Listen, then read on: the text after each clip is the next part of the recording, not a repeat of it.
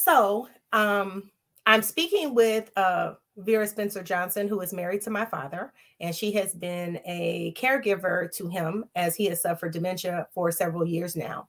It was mild at first, and then it continued to get worse and worse and worse. And as the disease progressed, not only did it affect his life, but it affected her life as a caregiver and also social aspects of their lives.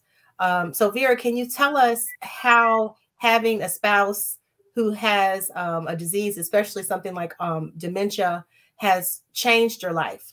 Because I can certainly imagine it has. Definitely. Well, during the time when my husband was home and I was caring for him,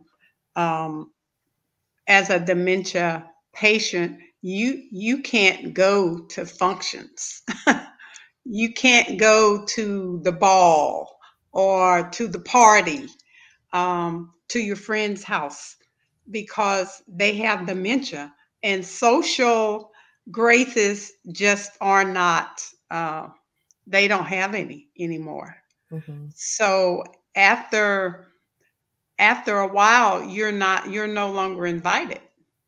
Mm-hmm. And people feel uncomfortable around people that have a sickness or an illness. And dementia, you can't have a conversation with someone that has dementia. Mm-hmm. So people feel uncomfortable. So they don't invite you to social settings.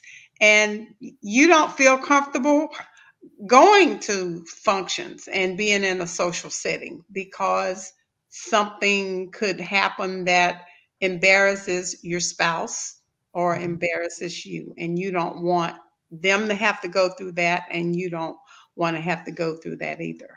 Yes, and I can imagine that people feel uncomfortable because they don't understand. And a lot of times we feel uncomfortable because we don't know what to say or how to behave when people have a disability or they have an illness or they have a disease, and it's very difficult. And so I would like to encourage people, we were talking and I remember you saying, you hadn't lived alone since you were 21 years old because you got married, you had kids, and you always had somebody around. And so I can That's only right. imagine the huge change that must be.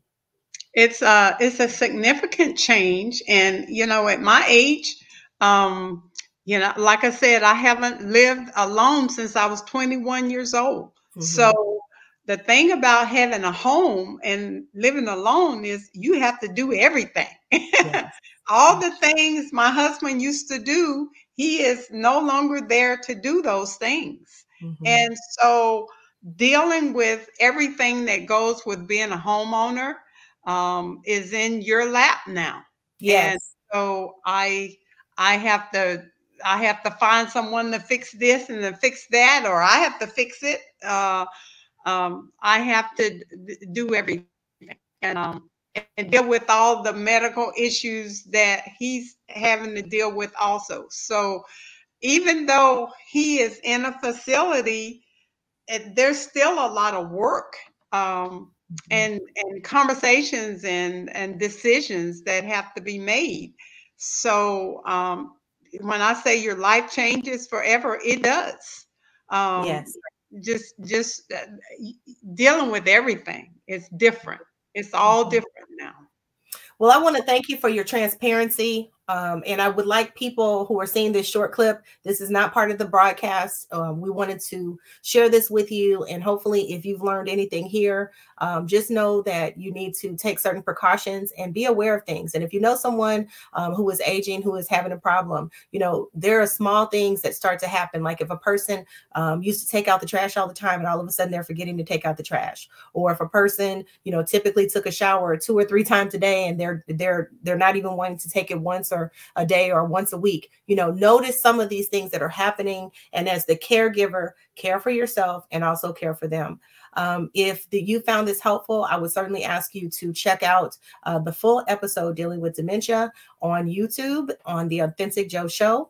And we want to encourage you to have hope, to choose to be courageous. And part of being courageous is putting away the ego, the fear, the shame. You are part of a larger community, and many people are suffering through these things. but they won't know, and you won't know that they are unless you talk about it. So I encourage you to get support professionally and personally, and it can certainly make a difference. Vera, thank you so much for taking such great care of my father, and thank you so much for taking better care of you. All right. Thank you, Jolena. You're welcome. Thank you.